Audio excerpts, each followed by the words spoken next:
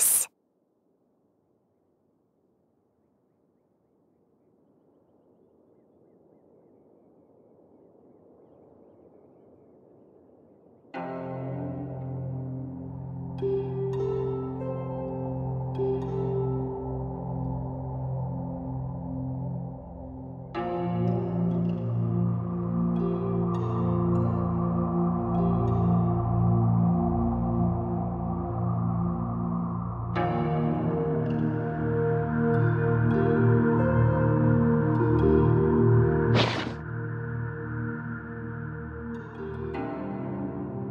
So, Shenhe is the divine damsel?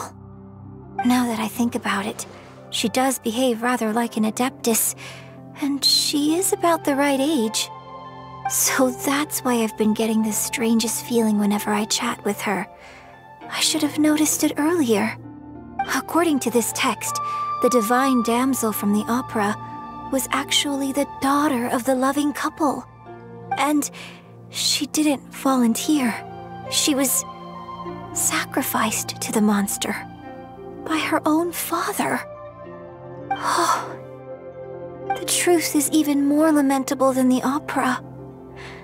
Now I understand why Shenhe said the girl was not as brave as people think.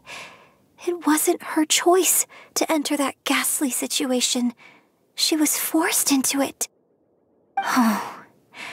It looks like my father may need to make a few revisions to his beloved opera.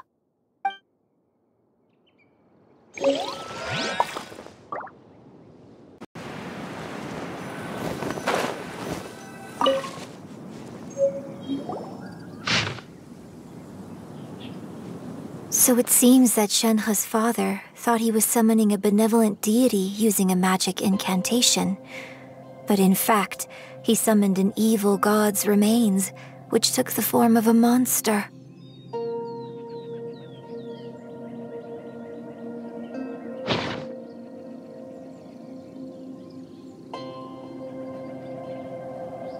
His obsessive yearning for his deceased wife led to a terrible tragedy.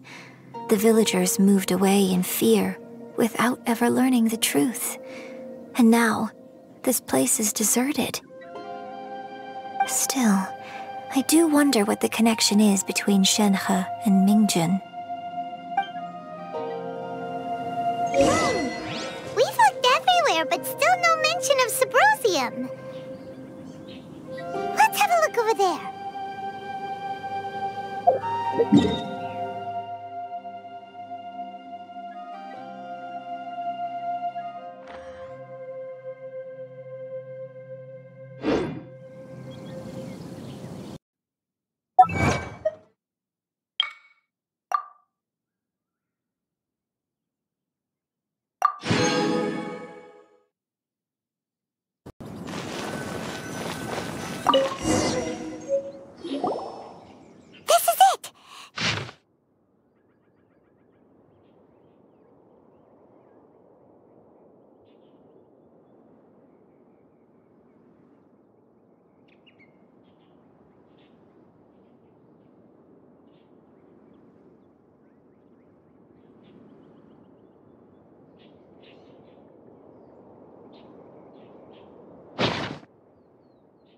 So basically, we need to go to the middle of the lake south of Mount Tianheng at dusk, and we'll find us some Subrosium!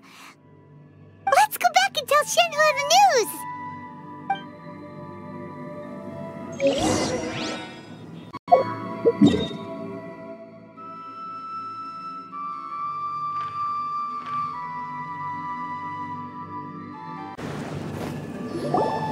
One year when I was back visiting, I heard a story about a white-haired Adeptus from a merchant passing by.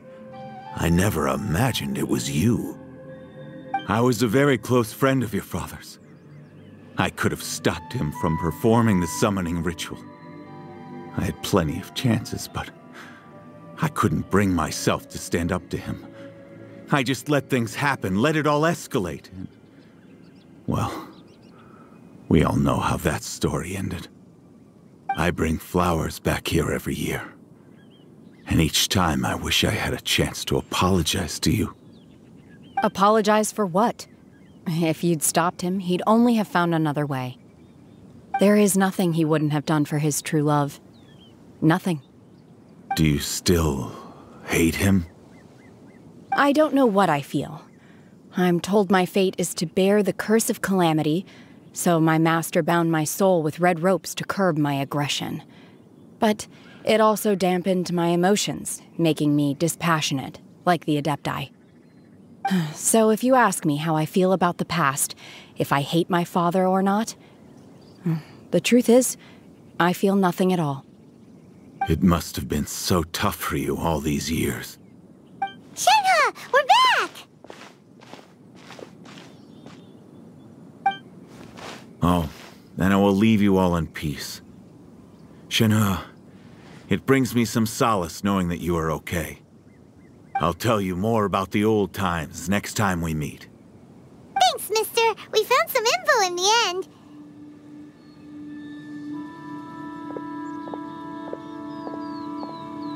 Shenhe, look! This tells us how to find Subrosium. All we gotta do is go to the middle of that lake. Let's go then.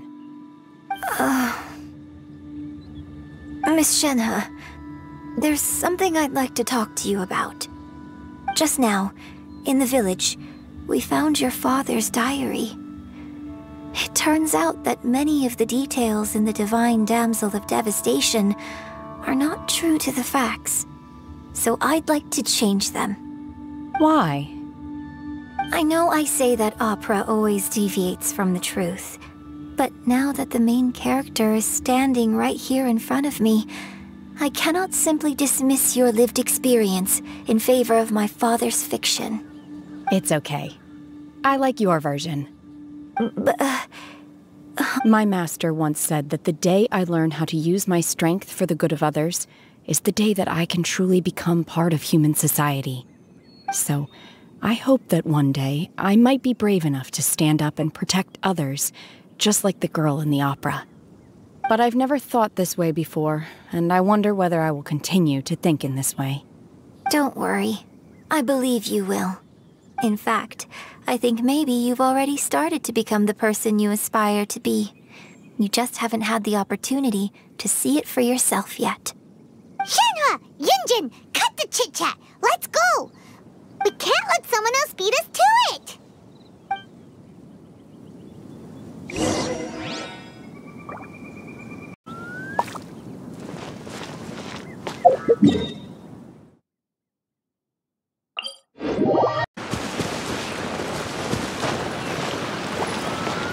That's everything we need! Let's head back and report in! Paimon's curious if Beto's made any progress.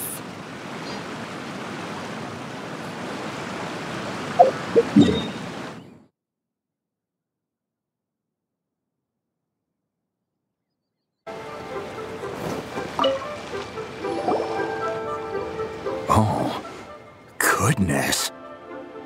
So, are they okay? This is some top-quality ore you found. I think I'll get a good end product out of these. Guess now it's my time to shine. Hey everyone, how's the A-team doing? I ran into a bit of a brick wall on my end. Suling's never seen a Wonder Core before, and says it'd take a lot of research for him to get up to speed. Leave the Wonder Cores to me. I'll work on them while you go about your business. Don't worry. It won't take me too long. Much obliged, Master Zhang. We should look into the Adepti sigils next, but where should we find items relating to the Adepti? I'll sort that out. Oh? You got this then? Yes. I have been training with the Adepti for years. I know a thing or two about making sigils. When we first met, I told you I came for the Jade Chamber, not the contest. In fact, I came specifically to deliver Adepti sigils. Master heard that Ningguang was planning to rebuild the Jade Chamber, so she sent me to deliver some Adepti sigils to her. Master also said she hoped that I can take this opportunity to rejoin human society. But now that I'm here, I wonder if I've been removed from the world for too long. There's so much basic knowledge that I lack. Maybe it won't work for me to stay here after all. But either way, I'm very glad to have met you, and I'll take care of those Adepti sigils. Without knowing the ins and outs of your situation, I can't say whether you should stay or not. But now that our paths have crossed, we'll always have a connection. So if you're ever feeling down, come find me on my ship. There'll be a drink waiting for you. Thank you. So, Master Zhang, I'll need to use your facilities to make the sigils. Fine by me. I'm actually curious to see how the Adepti arts work. Maybe I'll learn something.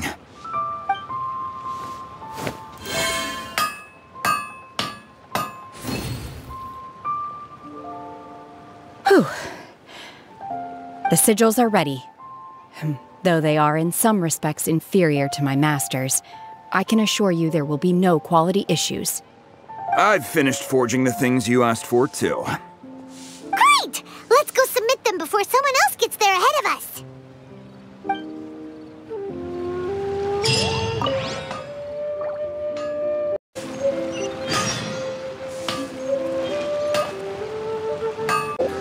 Here to serve.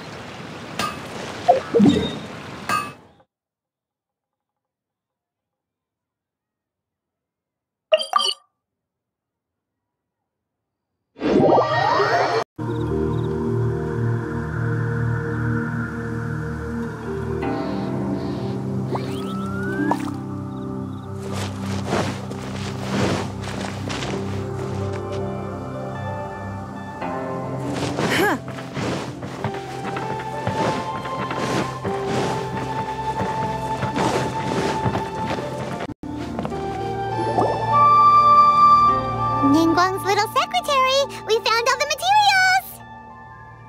Oh, already? All three of you found them together. Okay, I see. The Wonder Cores and Adepti sigils look good. It seems that we found our winners. I hereby announce that the winners of this material procurement contest are the Traveler, Yunjin, and Beidou. What? It's over already? I haven't even found the plustrate yet! I can't believe it.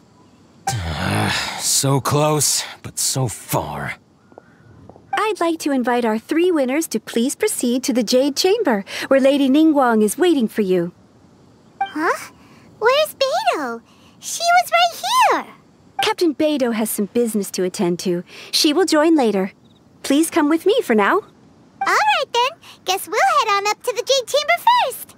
This has been a long time coming.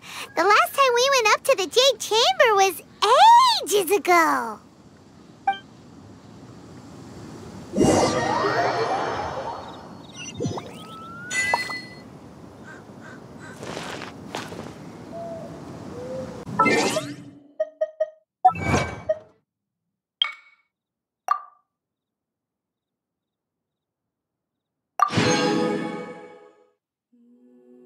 No trace.